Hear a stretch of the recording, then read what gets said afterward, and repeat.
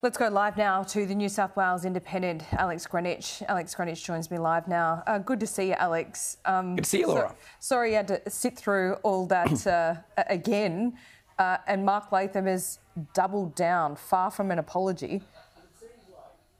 Look, you know, as I and others have said, you know, this really clearly indicates to so many that he is unfit for office. I hope he gets the help he needs, whatever that help may be. I think Chris Minns, as our new Premier, has made a really strong stance saying that he won't work with Mr Latham, and I'm looking forward to the coalition hopefully saying the same thing. You know, there's no place for this kind of narrative in modern day politics. It was vilely graphic and a sexualised homophobic attack on me, something I've never experienced in my 10 years in elected office. And I've been part of some pretty intense debates in my time, but it's never got this disgraceful. Well, this guy was almost Prime Minister. We can't forget that. Now he's leader of not an insignificant party in New South Wales.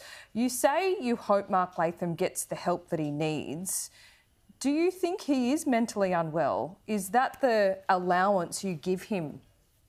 Look, I mean, that's not for me to say. I'm certainly not qualified or trained to make that kind of assessment. All I know is that these are not the comments that someone who seeks to engage in a robust political discourse would engage in. They are clearly, I'm not sure what motivates them. I'm not sure what motivates Mr Latham.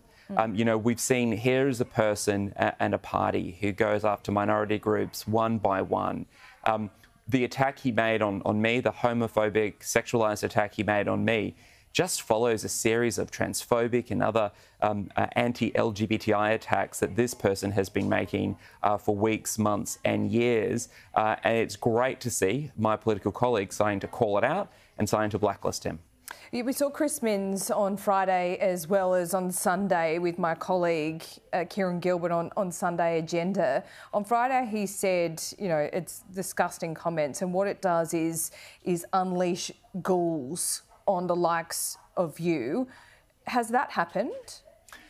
You know, sadly it has. I mean, my office has had repeated calls from people making offensive remarks. We've had to report a number of people to the police. Police have arrested people.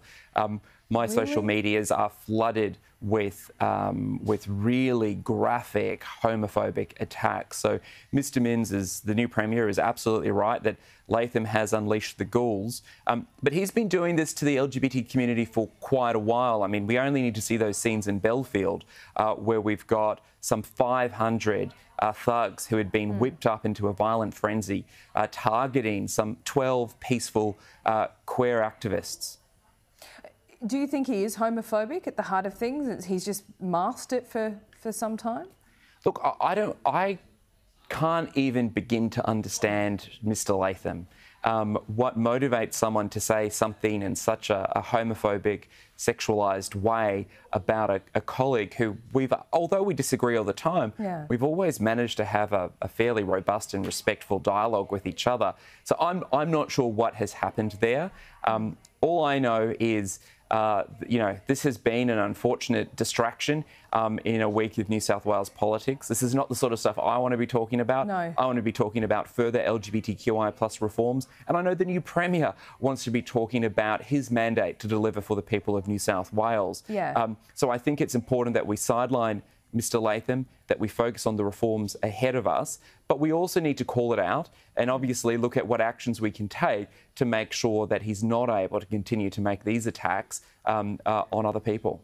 OK, that is fair enough, but well done for not just sweeping it under the carpet, because these things, I think, do need to be ventilated when you see that kind of comment made. We've seen Chris Minns. We also just heard from David Littleproud, the Nationals leader at a federal level, saying it's just, you know, beyond the beyond.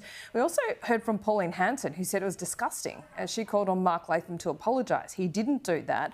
What do you think she should do next? Look, I don't understand how the One Nation Party operates. I do know that my office, for the first time ever, has been contacted by One Nation supporters and voters, Really? expressing their outrage at Mr Latham and expressing their support for me. Clearly, this, the party that Mr Latham represents in our upper house is named after Pauline Hanson. Surely, if she is so outraged and disgusted by his vile homophobic remarks, she's going to need to take action to protect her own name. Well, but he's just been elected, Alex, though, for another 8 years. So he stays there in Parliament no matter what, doesn't he? And I would also look to the members of One Nation in New South Wales who are likely going to join him there, those being Tanya Mahalik and Rod Roberts, to look at whether they have him as their leader or not. What have they said? Because from my perspective, it's been radio silence, hasn't it? Yeah, look, I haven't heard anything. Rod and Tanya are decent people. I'm sure that they are absolutely outraged and disgusted by the comments that Mr Latham made. And I think that the wider thing is here, Mr Latham probably needs to work out whether the New South Wales upper house is an appropriate workplace for him. I mean, it's quite clear he's going to be sidelined. It's quite clear the pressure of the office is manifesting in quite profoundly weird ways for him.